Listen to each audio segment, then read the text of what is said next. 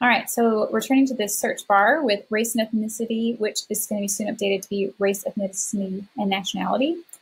Religion, disability, which is getting updated to be disability and illness, grade level, immigrant status, and noun. So just walking through all of these, starting with Harry, we know that he is white, Caucasian, and we also know that he's British. Religion, we don't know what Harry's religion is, and it's also not pertinent, so we're just going to move on from that one. Disability, he doesn't have any, but this would be, for example, if Harry had cystic fibrosis, or he was blind, or in a wheelchair. These are all things that are important and relevant to his character, so we would tag him here. Grade level, we know that Harry is first year at Hogwarts, but we don't know his grade level in more common terms.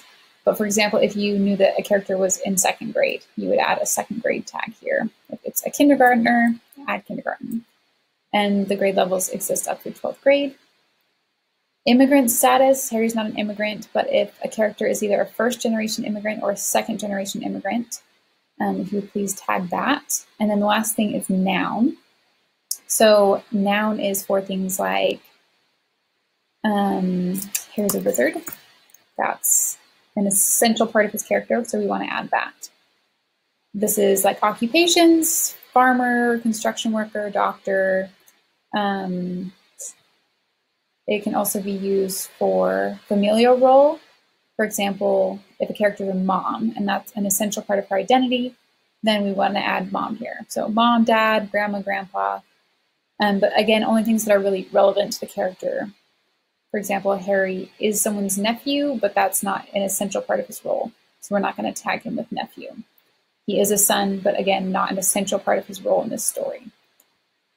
He's an orphan, which is kind of an essential part of the story. So we're going to add that. The other thing you could use this for is animal type. If this is an animal character, for example, if this is a lion, we want to, Harry was a lion, or if we were doing tagging the Cowardly Lion in The Wizard of Oz, we would add lion here. And on all these tags, you want to use the most specific form available to you. So if we're tagging the Cowardly Lion, we want to tag lion, but not also tag big cats and safari animals and animals. We just need lion. And if the tag you're looking for isn't in the system, you can create it. We ask that you only create it if you can think of several other good books that would also have the same tag. Because every time you create a tag, it creates a list, which is awesome, but we don't want to have a bunch of lists with just one book on them. So if you can think of several other books that you would rate 4.5 or higher, go ahead and add the tag to the system. Otherwise, use the next highest level of the tag. So rather than adding a really specific type of chipmunk, just add chipmunk. That's kind of a lame example, but hopefully you get where I'm going with that. The other thing is, we talked about this a little bit, but you only want to add nouns that are part of the character's essential role. So if you've read Jabari Jumps, it's about a little black boy who is facing his fear of the high dive. And he happens to be at a swimming pool, he just passed a swimming test, but we wouldn't tag him. So we would tag him with, let's say, Jabari here. Major, because he's the main character. He's a child. He's male.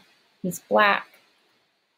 We don't know about his religion, disability, grade level, immigrant status. But even though he's swimming in the book, we don't want to tag the book. We don't want to tag Jabari with the noun swimmer. Because he happens to be swimming, but there could very easily be another book about Jabari where he was at a playground or he was going to school. But for a picture book biography of Michael Phelps, we would tag Michael Phelps with swimmer because it's an essential part of his identity. So there's that search bar.